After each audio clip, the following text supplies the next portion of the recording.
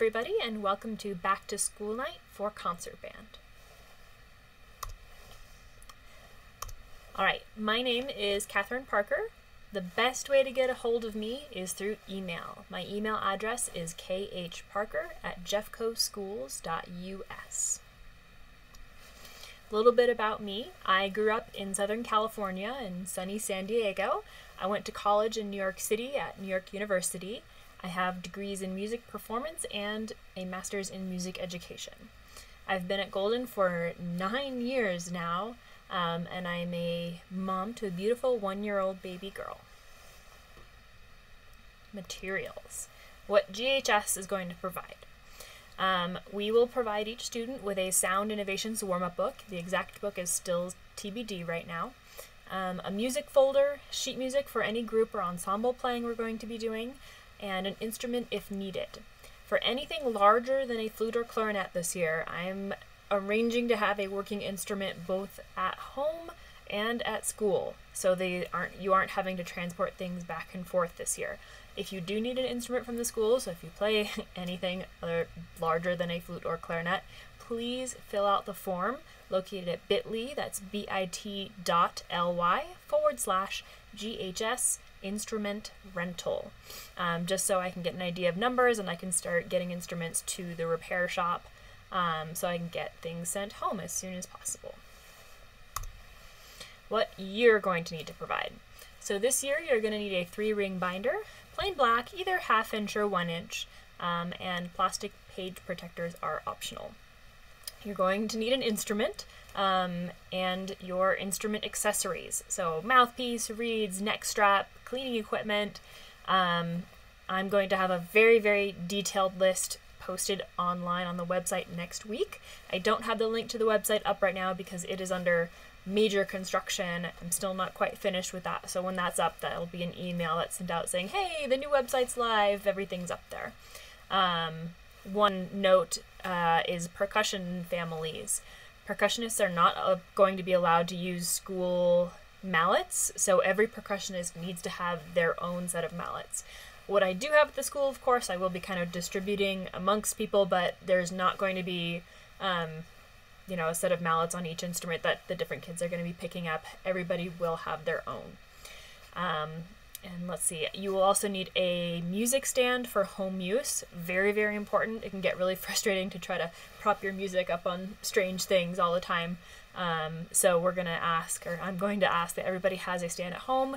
If you are not able to get one of those, please let me know. We do have a few spares at the school. Also this year, everybody needs to have a metronome and a tuner, not just your phone. I suggest getting a metronome tuner combination. Korg makes one. It's the TM60. And on Amazon that sells for around $25. Again, if your family is going to have difficulties getting these, please just send me an email and we will arrange to have one for you. Alright, grading. What the areas are that you're going to be graded on in this class. So classroom engagement, that is being present, being on time, participating in conversations, coming prepared to rehearsals with your materials and your music learned. Performances and rehearsals. Yes, performances are going to look very different this year. No matter what format they take, the show is going on. So we're going to run things tentatively for now, and what format the concert takes will probably be solidified about 2 weeks out from each concert date. I am anticipating some sort of a recorded performance that's done during the school day that's then put out, say, on a Friday night on the concert date. But again, we're going to have to be flexible this year just to allow for all the new changes in group activities. Playing tests. So some sections of music will be assigned for formal playing tests, which will be recorded and graded on a rubric. And then projects. This year, we're going to be doing a number of project-based learning assignments. A lot more on this is going to come later, but we have a lot of fun projects that are music-related to kind of really bulk up the kind of music learning that can be done online. Platforms. It's time to put the play back into playing music. Alright, my main platform that I use is Google Classroom. So make sure we get logged into that classroom code once school starts. The other two major platforms are going to be Soundtrap and Smart Music. One thing I do want to say about Smart Music is when assignments are done in Smart Music, I won't be taking the grade Smart Music gives. I'm only using Smart Music as a tool. I'm well aware that it has its limitations with its ability to grade, so if any students saw that and just had a panic attack, please don't. I won't use those grades. It's really just a tool to help you learn the music. Aside from that, we've got a lot of others. Some that I threw up there are Math, Science, Music, Virtual Piano Duet, Groove Pizza, Accordion, Chrome Music Lab, and then behind me, oh, I disappeared. Behind me, this is from the New York Phil, that's called Learning at Home, Learning Music at Home. What we are doing to keep your students safe. All right, so this has come out from a number of national organizations. There's been a lot of research done about how we can keep students safe in the music classroom. So everything is going to be masked. Singers, actors, dancers are all wearing a mask. Instrumentalists are wearing a mask. We are still waiting for the final call on exactly how that looks when you guys need to be playing something with your mouth. The last that I heard is a regular mask with a little cut in a little slit made in the middle of it so you can get your instrument in and out. But again, I will have very firm details on that once I get exact word on how that should look. I will of course have a mask myself, and what we're asking, making sure when you are wearing a mask that you're wearing a good enough mask. I hope I keep going the wrong way.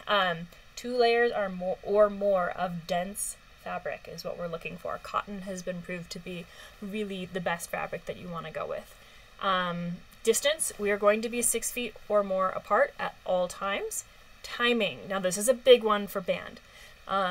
So if we are outside, masks are still recommended, and we're still going to be using them. We are going to play in 30-minute blocks with 6-foot spacing. After 30 minutes, we're either going to relocate because we have enough outdoor space we can do that, or not either. We are going to relocate to somewhere else outside, or then we can move inside at that point and play for another 30 minutes. Indoors, it's fairly similar, 30 minutes, but once we play in a space for 30 minutes indoors, we do have to vacate that space for an hour before it's going to be used again. So it's likely that the indoor playing will be at the end of the class so that that space can then be left. Proper hygiene. We are going to have a long talk on making sure our instruments are sanitized every time we play. I've got a sink in the back room, and we're going to talk about that once class starts. And then, let's see, airflow and filtration, good ventilation. We do have enough doors to have a good cross breeze in my classroom, which is really nice. And then again, just being outside, we're going to try to perform practice outside as much as we can this year. If you have any additional questions, if there is anything that I did not cover, please feel free to email me. My email address is khparker@jeffcoschools.us. Thank you.